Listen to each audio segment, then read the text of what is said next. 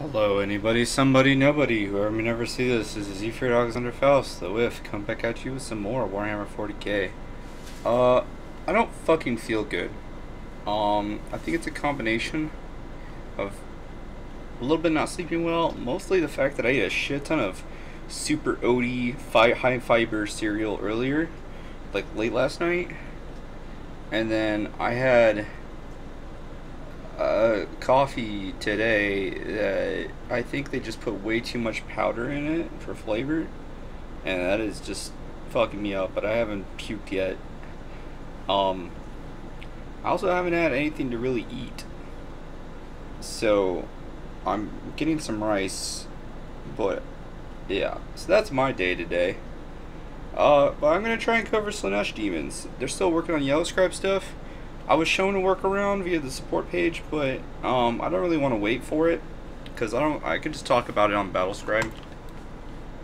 So this is the Slaanesh demon army. Ironically, I didn't expect it to play out still like this, but I kind of like it how it is. So Shalaxi Hellbane, Keeper of Secrets, Selesky, the Vengeful Allegiance, which, fun fact, they're just like made fun of by other Slaanesh people. And so until they got just pissed and worked together and just like fuck people up in Slaanesh's court. 3 contorted epitomes and 6 10 girl squads of demonettes, 10 it squads. And it's gonna be 2 battalions for 2k, and it's gonna land you at 1 CP. So unlike the khorne, Nurgle, and Tzeentch, Tzeentch is the only one with real range for the most part, and then khorne can get to T9. Sorry, Nurgle gets to T9, and khorne, their melee for the bloodletters, there's strength 5. I think they're +1 or strength user, but it's -3 flat 2. This is strength 4, AP -2 for 1. So there's that's a thing, but they get more attacks. So, and they go faster than the khorne bloodletters. So you're more likely to get these girls into melee. I'm gonna call them girls. Get them into melee, and they have more attacks. Now, where that's valued is the AP -2 flat 1. So if you go against some enemies that are going to be more susceptible to AP2 versus AP3, then you're going to have more volume, and it's just going to be overall more efficient. My dog just jumped for a second. So what does this come down to? I'd say like elite armies, there's stuff that gets to involve 4 up. You're going to get more attacks going in. Unsure if this is better than bloodletters. I think bloodletters are generally better because they're Space Marine killers. I think overall these demonettes are not that great.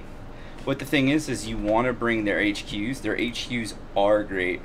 The contorted epitomes, they're going to have Herald of Slaanesh, Horrible Fascination Aura, and Swallow Energy. So a 2-up feel no pain on mortal wounds.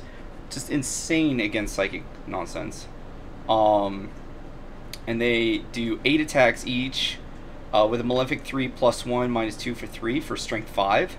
So they are far more character killery than that, Space Marines, and Ravaging Claws for strength 4 -2 for flat 2. So they are very good for their value. I think, well, actually, honestly, they're just good for their value.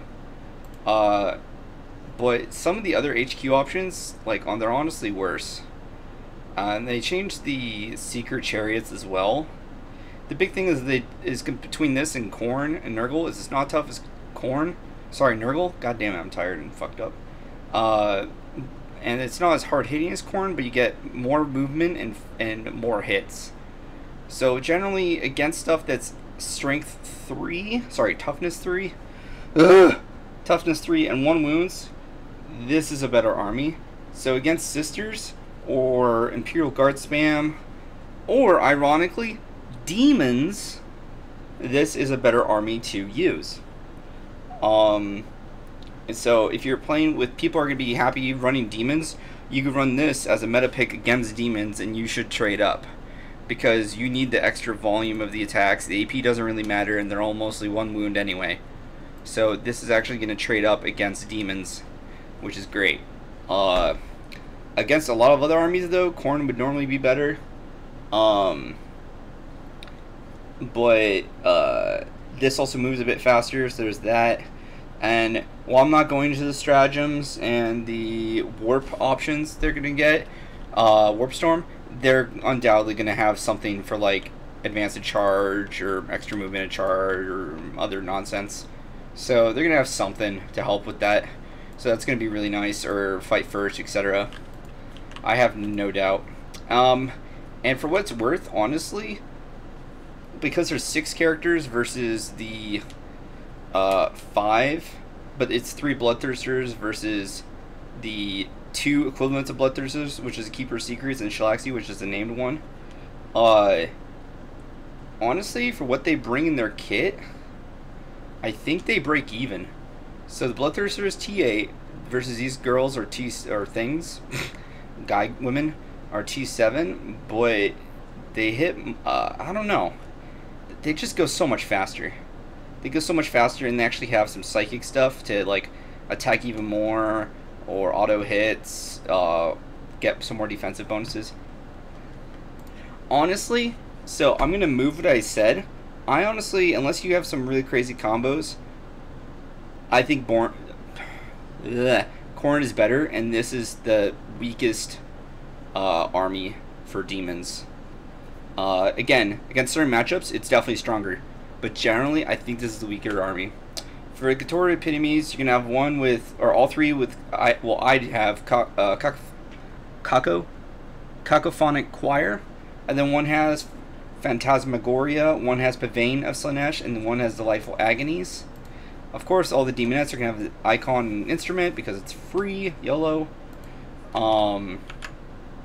And then the Keeper's Secrets is going to have Historical Frenzy, Insatiable Onslaught, Living Whip, and then they're going to have Symphony of Pain and the Forbidden Gem. That'll help them out. Shalaxi Hellbane is going to have Historical Frenzy, Living Whip, and her Warlord trait. And then Celesky is going to have Delightful Agonies and Symphony of Pain. And they're all just going to be character killy. So I just keep coming back to like, oh, well, this, you know, it's better against characters. Well, yeah, but that's if you can get into the characters. And then honestly, the Bloodletters can also be just like really good against the characters. This is not, I think it's better than other armies right now whenever I do my tier list, my top 50 army video.